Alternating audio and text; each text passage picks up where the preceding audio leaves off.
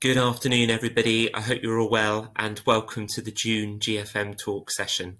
The purpose of GFM Talks is to welcome colleagues from across the GFM and our local area to share their practice, experience and thoughts within an educational context. The GFM recognise the importance of sharing, and we value learning from one another to change attitudes, develop our outlook, to enable us to best serve those within our community. And our agenda here at GFM Talks is to create a safe forum in which we can share, learn and speak debate and/or conversation. The GFM is very grateful to Helen Spencer, who is speaking at this afternoon's GFM Talks. Helen is the local Heritage Education Manager for London and the South East region for Historic England.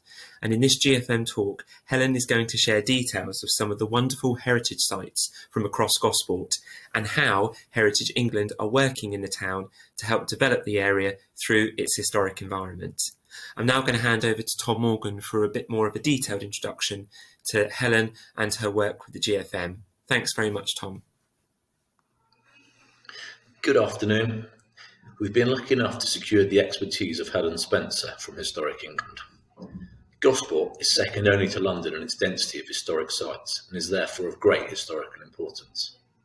Helen has been working with the GFM for a couple of years on a number of local history projects, most notably the Brown Down Trenches and the Stokes Bay Heritage Zone.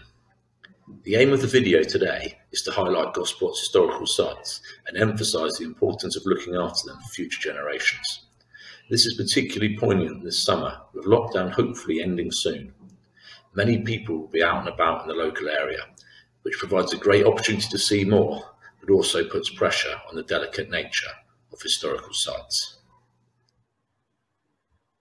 Hello. My name is Helen Spencer and I work for an organisation called Historic England. In this presentation, I'm going to show you some of the wonderful heritage sites across Gosport and talk to you a little bit about how Historic England is working in Gosport to help develop the area through its historic environment.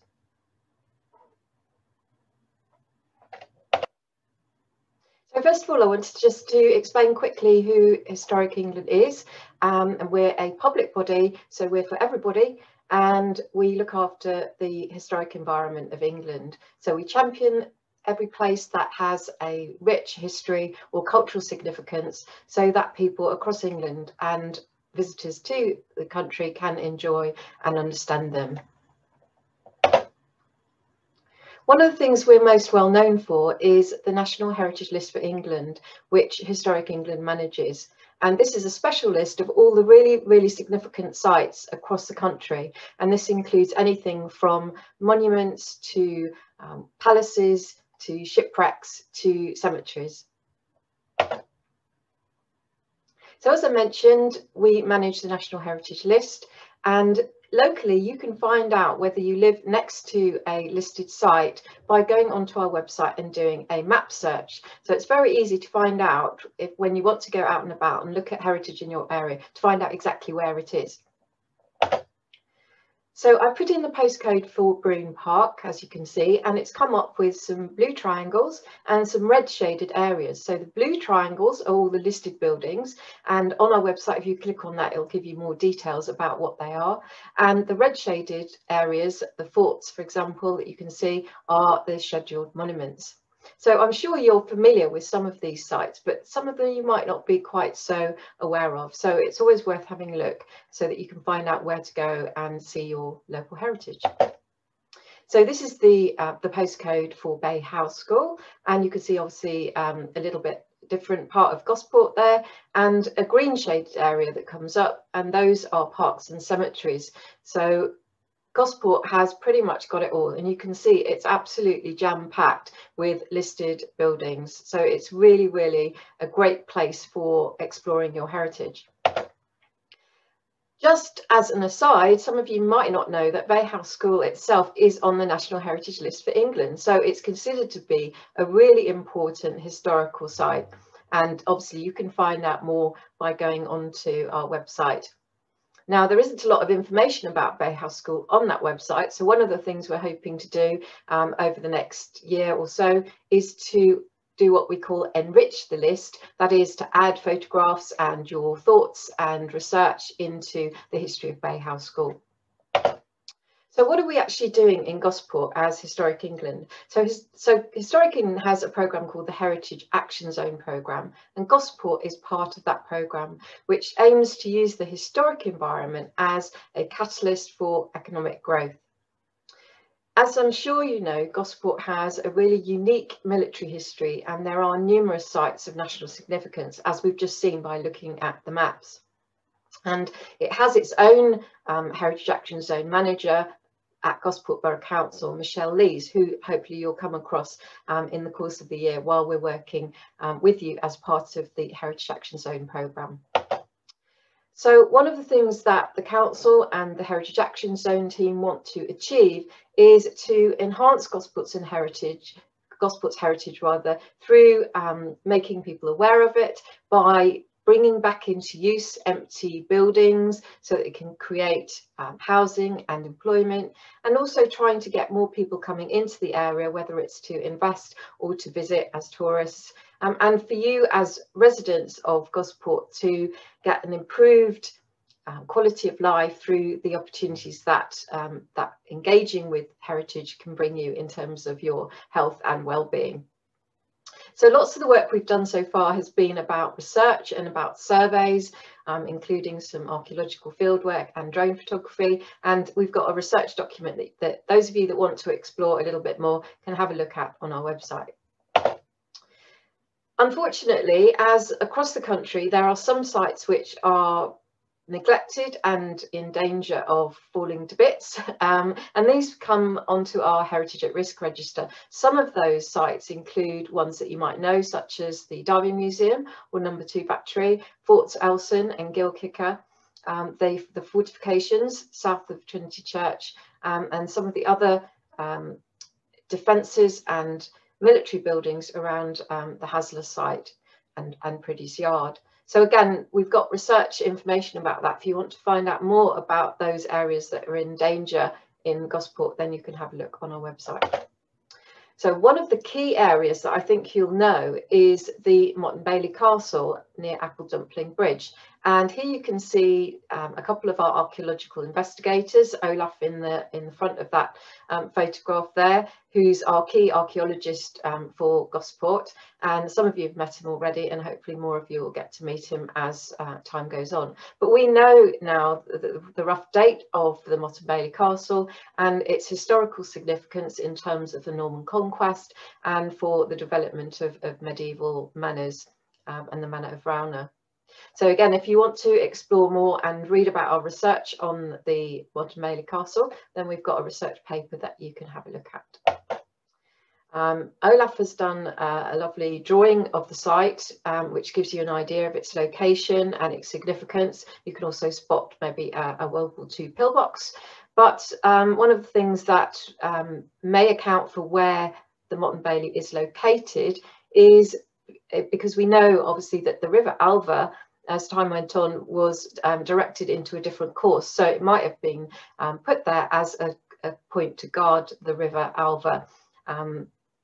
And one of the things that we're asking you, well, I'll be asking you throughout this little presentation, is what do you think the main risks are to a site like this? There are similar sites, earthworks and mounds and lumps and bumps across Gosport, and I'd like you to think about, you know, what problems might we have in conserving a heritage site like that. So talking of conservation, Gosport has a massive number of conservation areas, 17, which again shows you how significant the heritage is. And this might mean that there are some listed buildings, but it means that these areas have special character, and together they form a really important historic site. Now, some of those are also on our at-risk register, including the High Street. So I could ask you now to just maybe think for a moment, why do you think that some of these areas are at risk? And what do you think you could do to help? So just think about that for a moment. You can go onto the Gosport Borough Council website and it will tell you all about the different conservation areas and about why they're special and what we need to do to care for them. So what we're doing for Gosport is we brought Gosport into what we're calling our High Street Heritage Action Zone programme. And as you know from various news reports during the pandemic, lots and lots of shops and businesses have closed down due to obviously the economic problems that have come with the pandemic. So one of the issues that we're trying to address is empty buildings on high streets, and what we're doing is trying to work with the local community to bring those back into use, maybe as independent shops or community spaces. So we've got a 3-year programme that will be happening in Gosport. We want the schools to be involved in that, so there'll be lots of cultural events and arts and performing opportunities for you, so do watch this space. A lot of the focus over the next year will be on the renovation of the old grammar school, or the Gosport Museum and Art Gallery site on the High Street. So again, we're hoping to be able to involve you in that and to talk to you about what we're doing and get your ideas about the High Street in general and what you think we could do to bring the High Street back into public use and make it an exciting place for you to go. So talking about working with you, we've already worked with a group of students on the Brown Down First World War practice trenches, but unfortunately this project was disrupted heavily by the pandemic. So we're going to revisit that project later this year so that we can develop some resources from that. But here's Olaf again talking to a group of students from Broome Park that visited the site over a year ago now. And here you can see them on the site looking at the trenches, and what we've discovered through the research is a clear set of opposing frontline trenches with the support and communication trenches between them. Unfortunately, obviously this has been overlaid by more recent activity. Obviously there was some Second World War activity and MOD activity on there as well, but also there's public activity which we have to identify and rule out, if you like, in terms of what the story of the earthworks are actually telling us.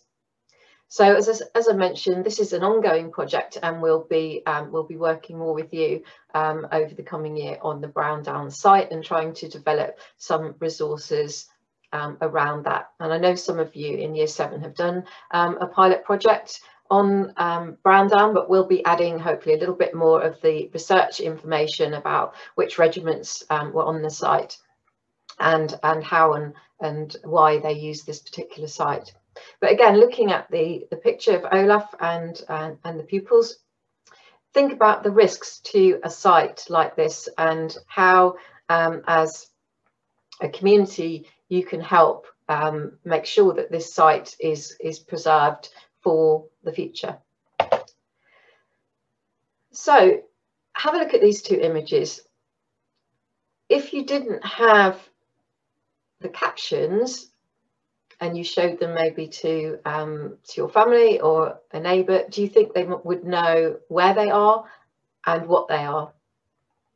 So one of the difficulties we have is that a lot of the really important heritage sites across Gosport are not very visible to the public, and just by looking at them you wouldn't necessarily know what they are. So one of the things we're doing in Stokes Bay is assessing the area to see whether it meets the requirements to become a conservation area, and lots of you have got involved in our survey, which is brilliant. But we're going to be working with some Year 8s in the summer term to explore the natural and the historic environment of Stokes Bay, and that's going to lead to some artwork and an exhibition. So do watch out for that, because there's going to be a lot more coming on Stokes Bay. But again, think about the risks to a site like this, which has brilliant 19th century and 20th century history in the ground, and what we might do to help and protect it. So, as I said, one of the issues that we have is that some of the sites around the area are just lumps in the ground. And these lumps in the ground are great spaces to explore. and we wouldn't want to put people off exploring these spaces, but we just need you to be aware of the risk to the archaeology, so what's in the ground and what that represents by human activity. So there's general wear and tear. During the pandemic last summer, lots of people went out and about to well-known beauty spots across the country, and just the sheer numbers of people visiting those sites was causing environmental damage and damage to the historic environment as well. So you have to be careful about that. But obviously there's more significant damage that can be caused by vehicles, for example, off-road vehicles, using forts and various other sites for off-roading, but also mountain biking and BMX tracks. You know, if you develop these in and on historic sites, that damage is permanent. And we're talking, obviously, in the case of an Iron Age hill fort, we're talking about thousands of years. You know, if we're talking about the Motte and Bailey Castle, you know, we're talking about 1,000 years of history that could be destroyed if this sort of activity is carried out there. Other problems that you have is fire damage, again, which you know, might apply to a site like Brown Down. And obviously, if you're digging in the ground or you're doing you know, using metal detectors to try to find a local hoard, then all of those things can cause irreparable damage to historic sites. So in terms of buildings, again, I've deliberately chosen, as you can see, sites that are not in Gosport, because I'm sure that you know there are sites in Gosport where damage has happened and is happening, and I think it's for you to sort of think about that and identify those sites, and maybe take a step back and think about how we should look after them and what we can do together to ensure that we protect them. So buildings, obviously they're at risk from graffiti. In some cases, graffiti, particularly on old buildings, just will not come off and will damage the building by the chemicals that we need to remove it. Obviously vandalism and theft can cause all sorts of problems too. Mainly though, buildings are at risk from water damage and fire damage, and some of that obviously is accidental. Old buildings are sometimes tinder boxes, so those are things that we need to look out for. But bearing in mind, you know, when things are old, they often don't need a lot of effort for them to fall to bits, so we've got to be particularly careful around old places. So just to emphasize the sort of serious side of this, we really want you to go out and enjoy your local heritage. It's just such a wonderful asset that you've got all across the area, but you do need to be mindful of the fact that damage to heritage sites, the types of sites that I've mentioned, and also those that are undesignated, so they might not be on our list, but we know obviously through the research and published information such as Brown Down, for example, we know these sites are of national historical importance, and any damage to those sites is actually considered to be a heritage crime. So obviously we don't want you to unwittingly fall into that category of heritage crime. So please do be really careful. It's important for us that you enjoy these sites and you visit them carefully, but obviously sites like Brown Down, for example, is on Ministry of Defence land anyway, so it's private land.